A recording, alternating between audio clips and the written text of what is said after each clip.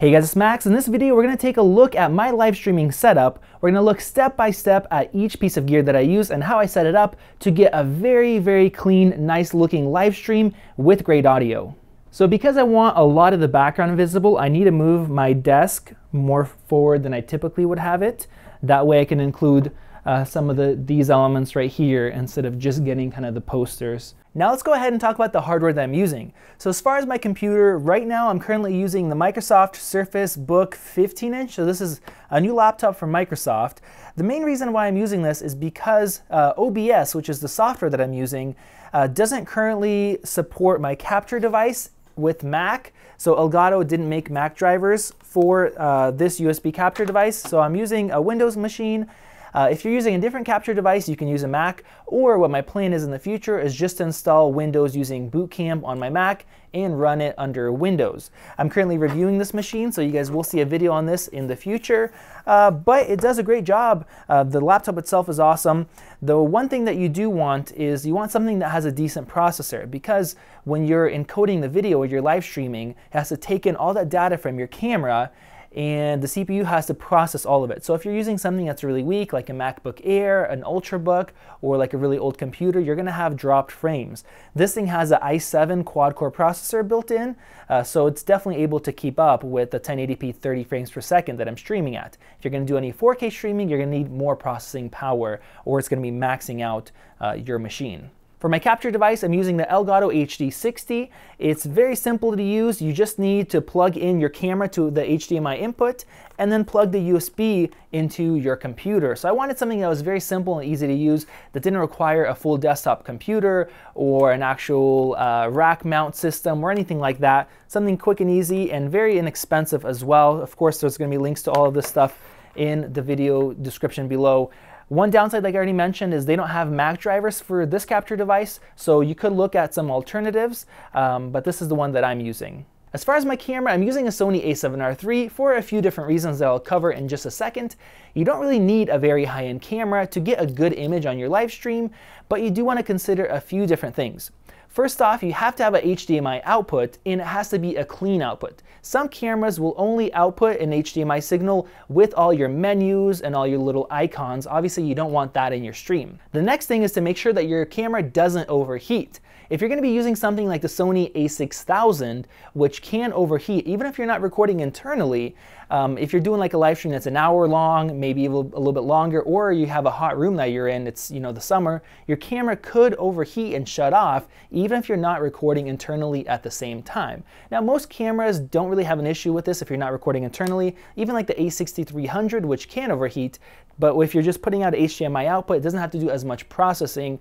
Just make sure, do some tests, and if you're going to be live streaming, it's not going to shut off halfway through. The last thing is the battery. This Sony A7R3 will go for roughly 2.5–3 hours when you're live streaming, but something like an A6300 can only run for roughly an hour before the battery dies. So if you're going to do long live streams, keep that in mind, and you may need to have an external power source with a dummy battery plugged in to do some of the longer live streams. The main reason why I really like this camera for live streaming is because I have this 28mm f2 lens, which is full frame, so you have quite a wide angle or field of view, and it's a f2, so when I'm sitting close to it, I have some nice blur even though you see so much of the background. And this is something that's hard to emulate with APS-C or Micro Four Thirds sensors, that really wide look, that perspective, while still maintaining some background blur. So that's something that I really wanted for my live streams, and I've achieved it with this camera. Now the other reason is because this thing provides a nice 1080p image. Some of the other Sonys, like the A6500s, the A7R2, the previous ones had a lot of aliasing and the image was quite soft.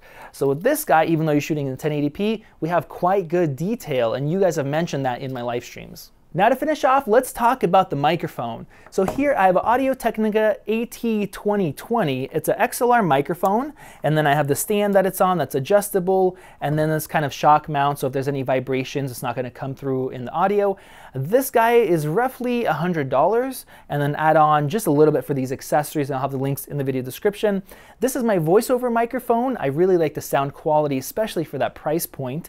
And then that is going into my Zoom H6. Now this guy is definitely overkill if you're just using it for live stream. If you're going to use it for other purposes, it's an excellent recorder. I've had this for a few years. It's very capable, very flexible. And you're able to take this and plug it directly into your laptop and get all the audio from here. It works like a converter into your laptop. So you don't need a dedicated analog to digital converter plugging into your computer.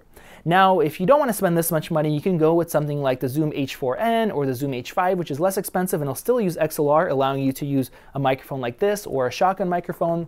Or if you want to save some money, you can even get the Zoom H1. And I know a lot of you guys have a Zoom H1 and you can buy those used for maybe 50, 60 bucks now, and then use like a lavalier microphone that you can clip on, plug it into the Zoom H1 and plug that directly into your laptop or your computer, and that will also get you the signal that you need.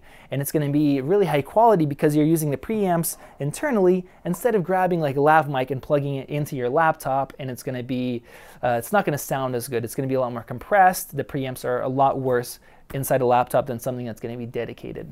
Now let's set up our camera. Even though I'm not going to be recording internally, I still want to put an SD card in there because I don't like seeing that pop-up that says no SD card, and I just don't want to take any risks. And I typically record in 4K 24 frames per second, but since I'm going to be streaming in 1080p, I'm just going to go in and switch my settings to 1080p 30 frames per second. I want to see something like this. I'll fine tweak it afterwards once I sit down. Now let's go ahead and plug in our capture device, and the other end is going to go to the laptop. Now let's plug in our XLR microphone. I'm going to route the cable this way so it's not getting in my way, and a USB cable to our Zoom. I'm going to plug that guy in. And on these Zooms, when you're going to be connecting it to your computer, it's only going to use like channel 1 and 2. So I'm going to flip it from my standard channel 4, which is for set up for voiceovers, to that side. Now let's go ahead and turn on our Zoom H6. When it turns on, it's going to notice that it's plugged into USB. We're going to select the audio interface, stereo mix, and PC Mac, which is going to feed power from the laptop. If you want to use the built-in battery power, you select the second one. And there we go. So now this knob is turned up too high, roughly around here. And as far as my mic placement, I try to keep it right over here off to the side. That's because I got annoyed using a pop filter and having it be in front of me. And also when the mic's in front of you, you're kind of blocking your face, which you don't really want that. So having it off to the side, kind of pointed at your mouth, works just fine since it's a mono mic. It doesn't pick up a stereo mix. And using this setup, I'm not getting any popping or any other noises, so the audio sounds quite good. Now let's get into the software. I'm using OBS Studio, which is free. It is a little bit difficult to use, but because it's free, there's so much different tutorials out there that you can follow. After a few seconds, my actual video image showed up here, and I set this up pretty simply. In sources here, I have my display capture set up if I want to show something on the display. So if you're going to add a new source, you just click plus over here and select what source you want. So here's display capture, and then we have like a video device. So here I have my video capture device. I'm going to go into the settings. I selected Elgato Game Capture HD from the device type, and then I just set it to 1920 by 1080 and 30 frames per second. Other than that, I did not change anything. And then on the audio input, it just gave me default, whatever's plugged into or defaulted on the laptop, and the Zoom H6 right here. And on this next section over, the mixer, I took the audio all the way down. This is the video capture device's audio, so whatever the camera is capturing. And my audio input capture, which is the H6, is turned all the way up. Now, one issue that we ran into is the audience was hearing the audio before the video, so the two were out of sync. That's because the audio gets into the computer faster than the video does through the capture device. To fix that, you have to go into the settings and add a delay to the audio. So to do this, depending on your device, you're going to have to do a different delay. For us, it was 1,000 milliseconds or 1 second. What you want to do is just do an unlisted stream and have somebody else helping you out in another room where they can be viewing the live stream, so you can just send them a link to that. and then the best way is just to clap, and then they can see when they hear the clap and then when they see the clap. And it's just kind of like a process of trial and error. Maybe at first do 1,000 milliseconds, and then if the audio is behind the video instead of ahead of it, you can adjust it by 200 milliseconds or so until you get it right. I also created a couple hotkeys. So for start streaming, it's F1, stopping is F2, and then down here under scenes, to hide display capture, I hit escape. So if I want to, show something on display, I can turn it on and then hit escape to close it. You can also set show video capture device. So let's set that to 1. I'll apply that. And then now I could toggle through. Now the last change that I had to make was under settings, output, and the encoder. So the default is set to NVENC, and unfortunately that just kept crashing OBS as soon as I started streaming. So I switched that to hardware QSV, and I honestly don't know the difference. It's just a different way of it encoding, I guess, and that fixed all my issues, and now the stream works just fine. Right above that you see the video bitrate. I think 3,500 is really good, but this depends on your upload bandwidth. So say you have 5,000 upload or 5 megabit per second upload, you don't want this set to 3,000, because if anybody else uses the internet and starts uploading something, you're gonna have drop frames or you can even lose your connection. So you want to be a little bit conservative with this number. I'm gonna raise this up to 3,000 because I think my internet can handle it. Now the last step with software is to go into YouTube in your Creator Studio, and I use the Stream Now setting. Here you guys can see the thumbnail for my last stream. You can select your thumbnail right here, and then you can fill in your title, your description, you can enable monetization, and you can also select to stream now, or you could schedule the next live stream, which is what I suggest. And then just below that, we have our encoder setup. So for OBS, you're gonna grab this stream key. I'm gonna go ahead and copy this, go back over to OBS, hit my settings, go to stream, and in here, I can paste it. Other than that, as soon as you hit in OBS the start streaming or your hotkey, it's going to start sending a signal to YouTube, and then you're going to start streaming. So it's as simple as that. Now you can also go into your stream options here. Enable DVR, that allows people to pause your live stream and then keep watching it instead of having to skip and miss a section of it. And you can select your latency. I like low latency so I can have a conversation with you guys. If you select ultra low latency, which is almost real time, you're not going to be able to use the DVR, which people like to use the DVR option. I'm using a smart plug with an Amazon Echo to very easily and quickly control my lights. I'm going to have a link to that in the video description. So Alexa, turn on Apple. She doesn't want to do it on camera. Alexa, turn on Apple. There we go. So our lights are on. I'm gonna move my main key light closer to me.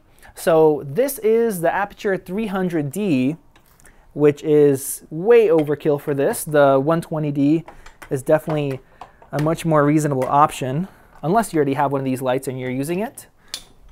I'm gonna lower it a little bit here. And on this guy, I am using a grid with a small softbox, because I want to minimize the amount of spill on my background, since I want kind of a more moody type of look. And that way, with a small softbox, I'm going to get fairly soft light. With the grid, it's not going to spread everywhere. And that way I get some separation from the background, both with my shallow depth of field and with my lighting.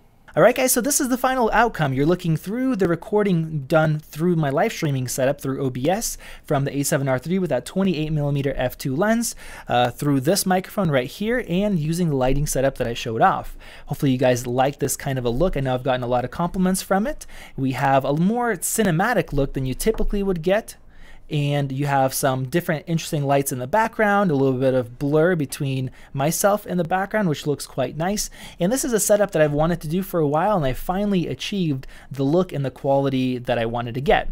Once again, there's going to be links to all the gear that I talked about and that I use in the video description below, so you guys can go and check that out. If you guys have any questions, you guys can ask in that comment section. I will do my best to answer those. And make sure you guys hit that subscribe button if you're new, and enable those notifications if you've been around for a while, so that you guys don't miss out on the next live stream, which I will be doing as soon as I finish this video.